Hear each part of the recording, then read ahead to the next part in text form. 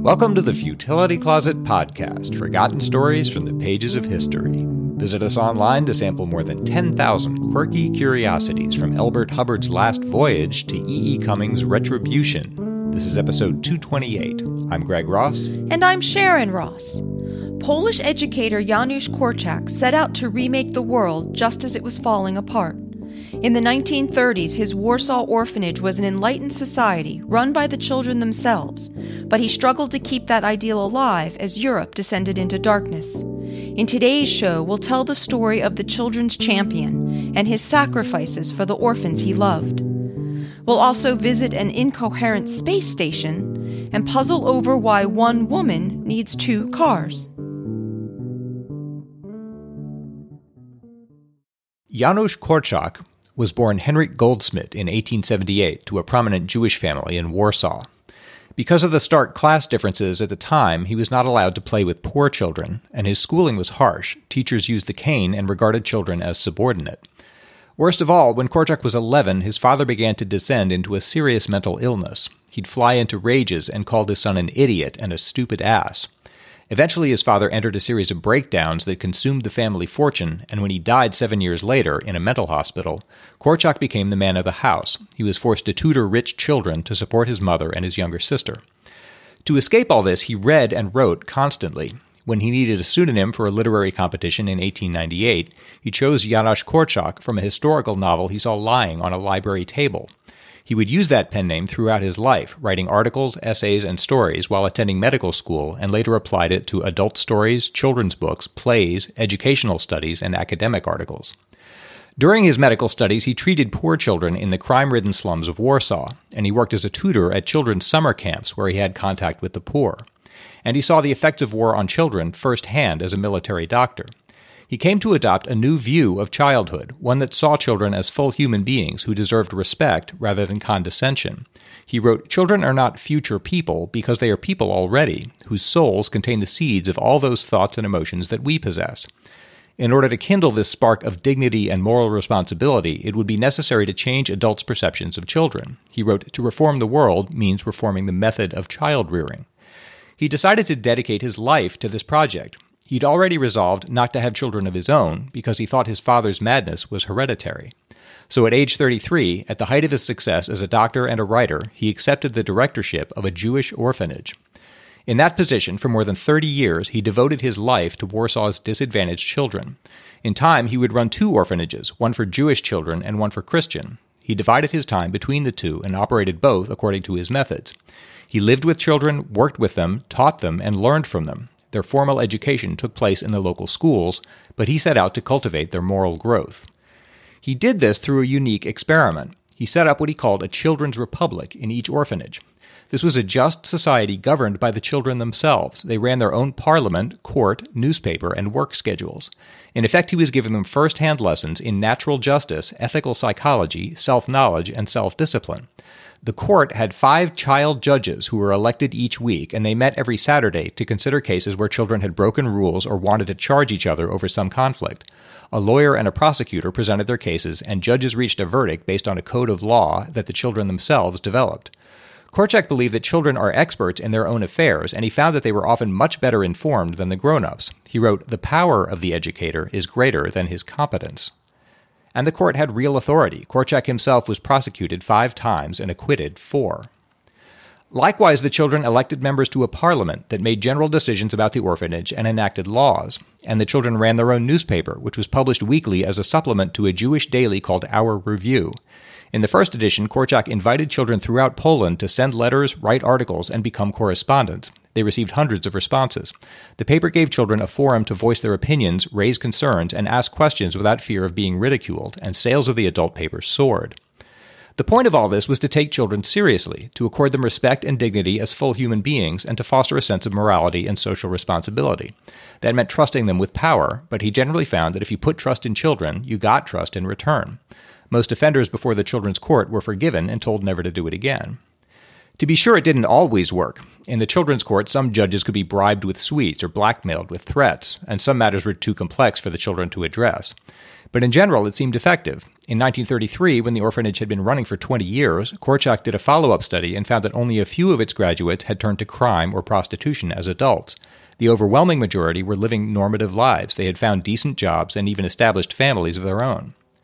All these experiments informed Korczak's writing. In 1923, he published a children's book called King Mat I, about a boy who has the misfortune to be born a king and tries to build a society that's equally just for children and adults. Under a green flag, his children's parliament decrees that children should not be kissed routinely and that pants should have more pockets. Ultimately, it falls apart because the children only imitate the grown-ups. During the 1930s, Korczak started his own radio program, promoting the rights of children and dispensing folksy wisdom, somewhat like Will Rogers. But by the middle of the decade, the right wing was rising in Poland, and with it, anti-Semitism. He lost the radio job and was forced to resign from the Christian orphanage. He visited Palestine and considered emigrating there, but he was getting old, his health was poor, and he knew no Hebrew. In the end, he decided to stay at the orphanage. When Germany invaded Poland in September 1939, Korczak tried to rejoin the Polish military but was rejected due to age. But they invited him to return to Polish radio, urging the people to keep up their spirits. By the 8th day of the invasion, the Germans had reached the gates of Warsaw. He hurried around the city, helping the wounded and dying and periodically broadcasting messages of hope. When the Nazis entered the city, they were peaceful at first, offering soup kitchens and bread, but then they began rounding up Jews for work details and shipping Poles to Germany as forced labor. They appropriated Jewish businesses and factories and closed Jewish schools. This put even more pressure on the orphanage. The philanthropists who had supported it had fled and their businesses were confiscated, so Korczak had to scour the city for food and supplies. He wore his Polish army uniform as a symbol of protest, and he refused to wear the blue Star of David that the Nazis required. The first winter of the German occupation was very cold, but former apprentices and orphans helped him to repair shattered windows, donated mattresses and sweaters, and offered dental care for the children. Korczak appealed for donations, noting that there were 150 children in the orphanage now, and signing his appeals, "The Old Doctor" from the radio. In October 1940, the Nazis created a ghetto for the city's Jews. Korczak hoped at first that they might allow his orphanage to remain outside its walls, but his request was denied. He was loved by the Polish people as a doctor, an author, and a broadcaster, and his friends offered to get him false identity papers and to hide as many children as possible in monasteries and private homes. But he was responsible for 170 children now. Korczak asked his friends, "Can you guarantee me that every child will be safe?" And then said, "My friend, it is best that I keep the children with me." He didn't want the children to be frightened by the move to the ghetto, so he treated the household as if it were a theatrical troupe and arranged a procession like an advertisement for a performance, a parade in which the children carried lamps, paintings, bedding, and pets in cages. When the little parade arrived at their new quarters, the Germans confiscated the last wagon, which was full of potatoes. When Korczak complained the next day, they asked why he wasn't wearing his armband and threw him in prison. He survived only because a few of his former orphans raised the money needed to release him. In his diary, Korczak called the ghetto the District of the Damned. He spent all his time searching for resources to keep the orphanage going. Each day he asked the governing council for extra food and coal, asked former patrons for money, asked hospitals for drugs, and asked the post office for unclaimed food packages that had arrived for the dead. In the orphanage itself, he tried to maintain a sense of order, still trying to foster sanity and moral purpose in the midst of this madness. The orphans maintained their court of peers, their right of self-government, a school newspaper, and a schedule of daily chores. Classes were held surreptitiously in morning and afternoon shifts, and they made Hebrew one of the main subjects in case it was decided to move the children to Palestine when the war was over. Korczak hired actors and musicians to perform and raise funds. He sent postcards to everyone he knew overseas, begging for food packages. A former orphan living in Canada received one that read, "Please, if possible, send food packages to the orphan home at 33 Hładna Street for our sick children and those recuperating from recent illness. And please alert others to our need, in particular those who remember their youth." A Nazi censor had stamped the card with a German eagle. In June 1941, Korczak was encouraged by news that Germany would be invading Russia. He felt sure they'd be repelled and Poland would soon be free. But they heard only of German victories. Near the end of 1941, the Germans announced that they would be reducing the ghetto in size even as they crowded it even further. The orphanage was given 4 days' notice to move. They managed to find a new building, smaller than the first, and established a routine even there, with a choir, a drama and sewing circle, a doll corner, and a puppet workshop. The kitchen was tiny, and one bathroom had to serve everyone. The restrictions kept getting tighter. The Gestapo had now started executing people who left the ghetto without permits, or who tried to smuggle food inside. But word came that the Germans were finally meeting resistance at the gates of Moscow, and America entered the war in December. They didn't know that the Germans had set up their first extermination camp at Chełmno. When the holiday season arrived, the children celebrated Hanukkah, and a truck arrived carrying clandestine presents from Korczak's friends on the outside. They'd even cut down a small pine tree on the way to the ghetto. One of them later wrote, "Korczak asked the children to gather round the tree, which he set up on a table in the middle of the room. Our parcels were lying under it. The children stood quietly, just staring. What surprised me was that they were not like children. They were like smiling old people. Their eyes were full of sorrow, even though they were happy.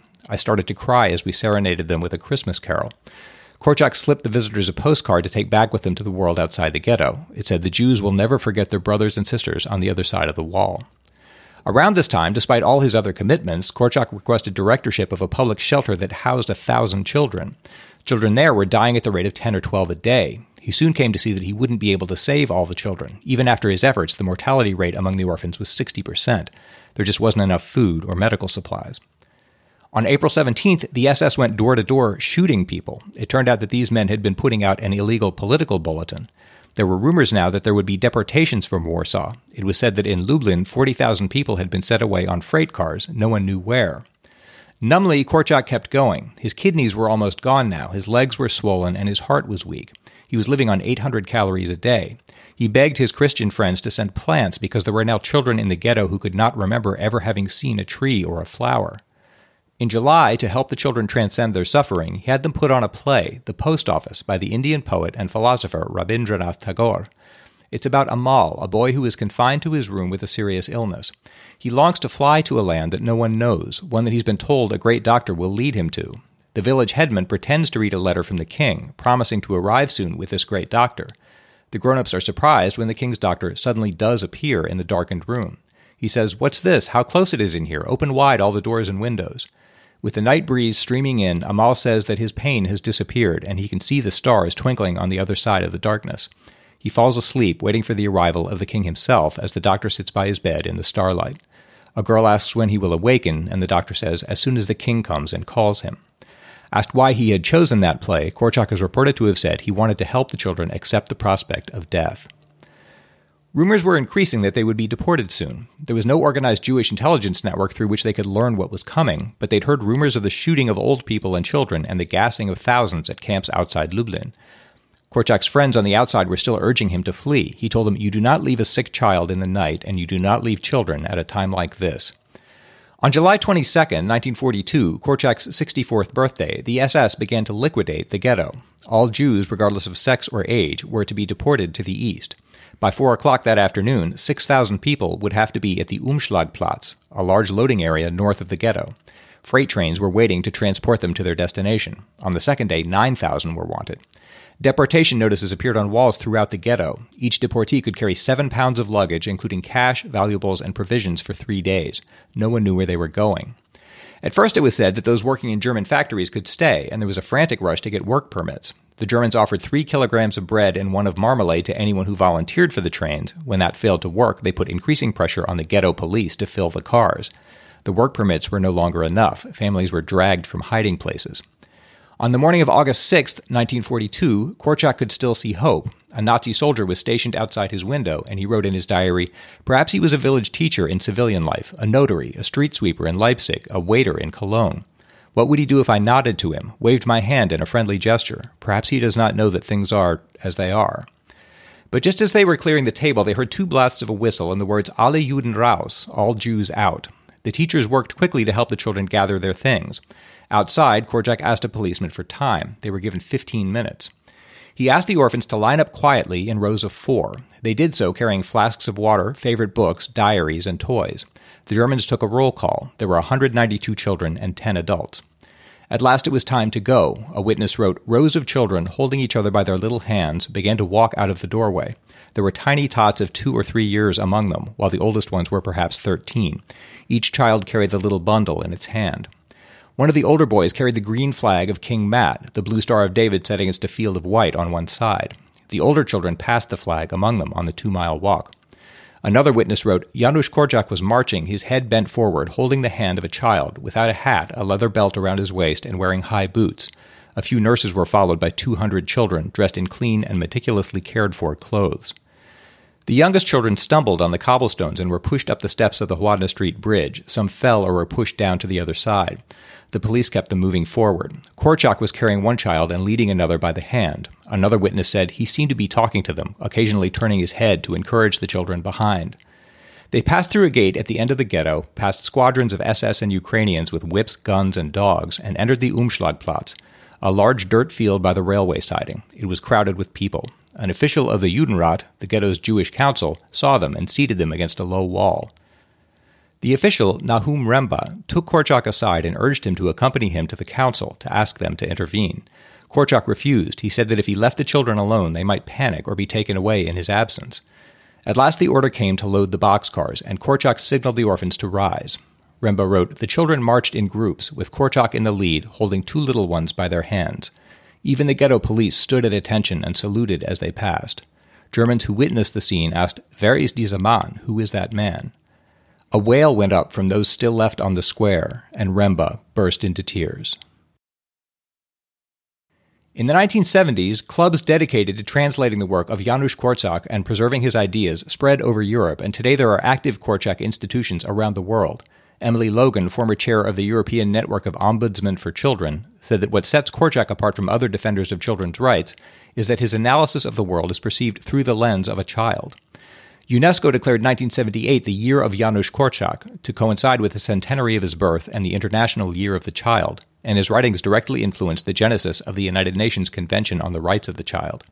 The psychologist Bruno Bettelheim wrote, "If giving up one's life so that those one cares for will not feel deserted is heroism. If sacrificing one's life for one's convictions, even though one could easily have saved it without betraying them, is martyrdom, then Dr. Janusz Korczak is one of the greatest martyrs and heroes of our age." The developmental psychologist and moral philosopher Lawrence Kohlberg places Korczak with Gandhi, Martin Luther King Jr., and Socrates at the highest possible stage of moral development. His books for children have been translated into more than 20 languages. A former student of Korczak, Maria Falkowska, said, "To him all children were special and good. All children were human beings, and because of that were granted certain rights, the right to be respected, to play, to study, to make decisions, above all, to be happy." In 1919, when all of this still lay far in the future, Korczak gave an address to the children graduating from his orphanage. He said, "We give you only one thing to take with you, a longing for a better life, a life that does not exist today, but which will someday come into being, a life of justice and truth."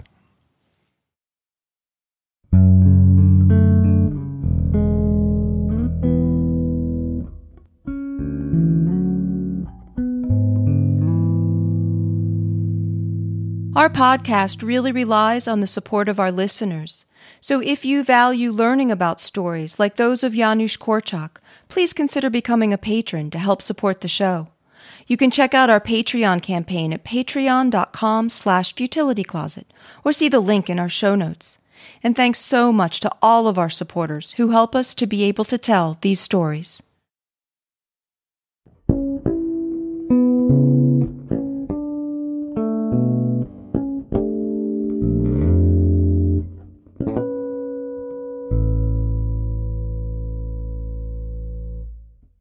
We've enjoyed the interesting outputs of neural networks in a few episodes now, most recently in episode 214. John Curtis wrote, "Someone made a science fiction film using a script generated by a neural network. Thanks for the podcast and all your hard work."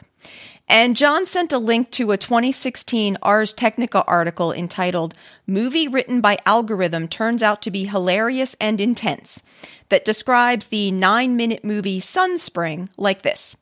It's about 3 people living in a weird future, possibly on a space station, probably in a love triangle.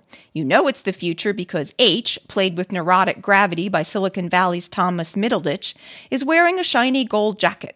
H2, Elizabeth Gray, is playing with computers, and C, Humphrey Kerr, announces that he has to go to the skull before sticking his face into a bunch of green lights.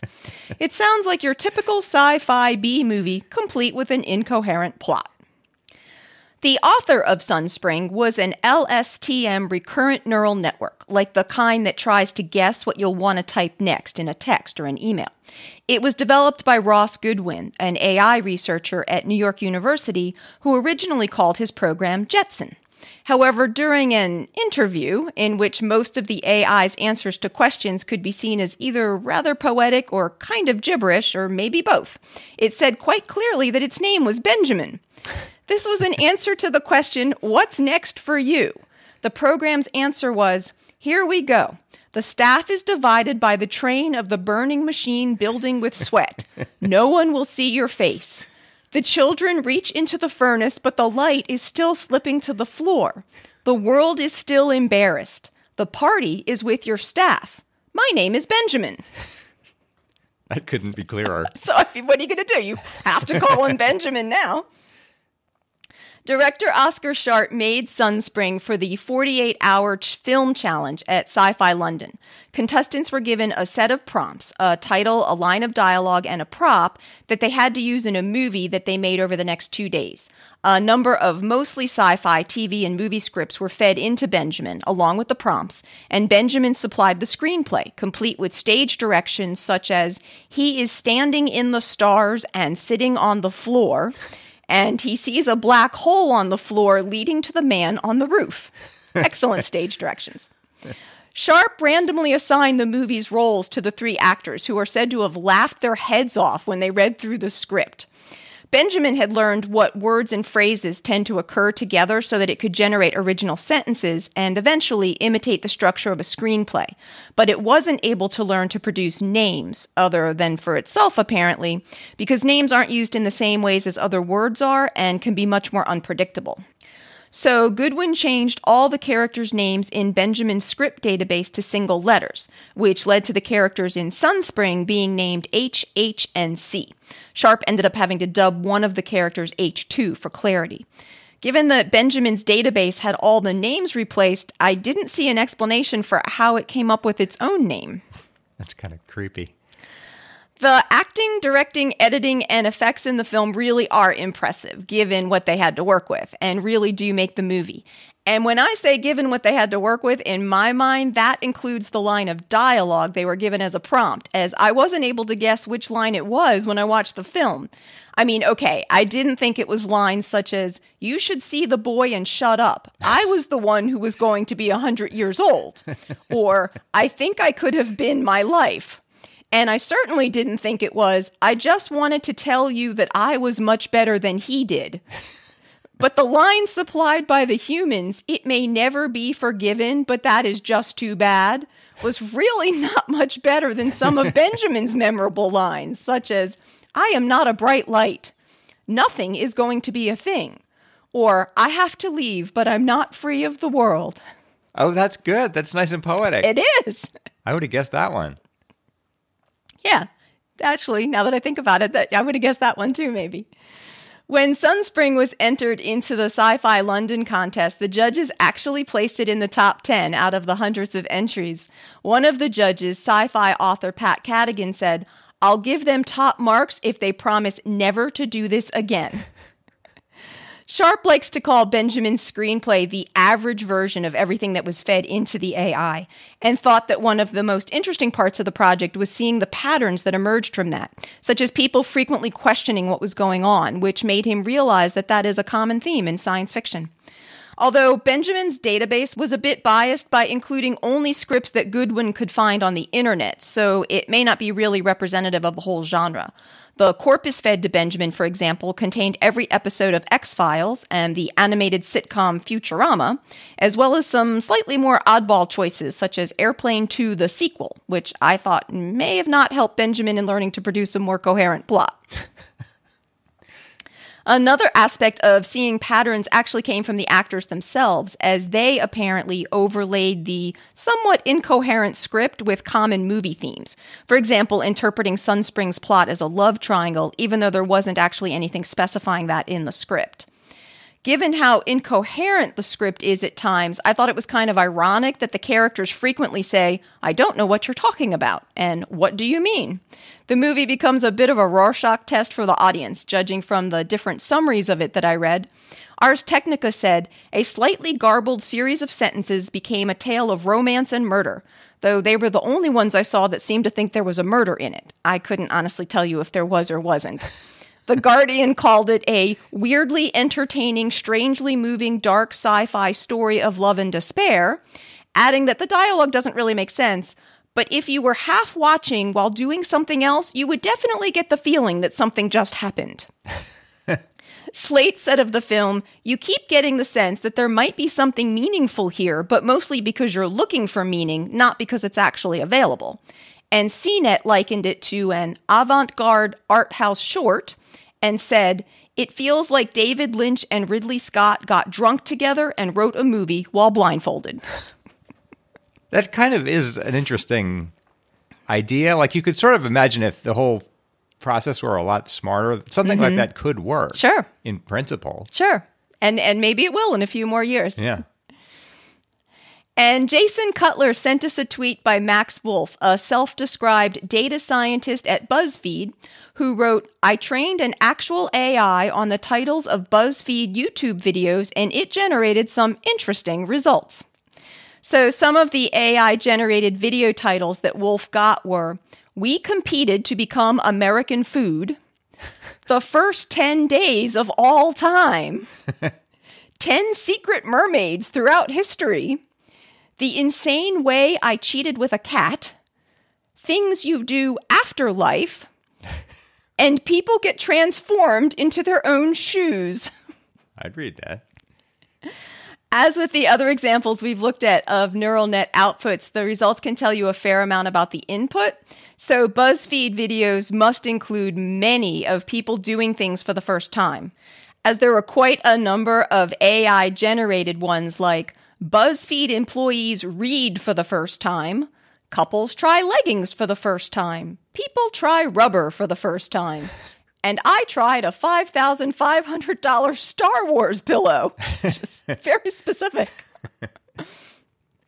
There also must be many, many food videos, as Wolf's results contained so many of those, such as people try turkey cheesecake brownie bake, chocolate hummus behind tasty, chicken parm breakfast cake, crunchy chocolate-covered heroes, what it's like to be a perfect beef stroganoff, when you can't tell she's the ultimate ice cream bites, ramen holiday slime soft bake, and the angriest Thanksgiving snack.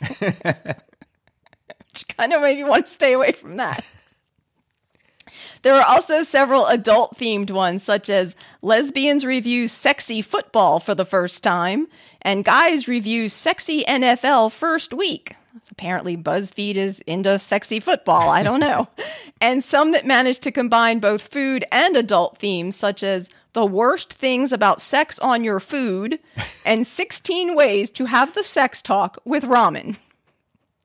So thanks so much to everyone who writes to us. We always appreciate your updates and comments. And if you have any you'd like to send, please send them to podcast@futilitycloset.com. It's my turn to try to solve a lateral thinking puzzle. Greg is going to give me an odd-sounding situation, and I have to see if I can work out what is going on, asking only yes or no questions. This is from listener B. Van. Danielle is an unmarried woman and lives alone. She owns a car that only she drives, but for convenience, she got a second car. Why?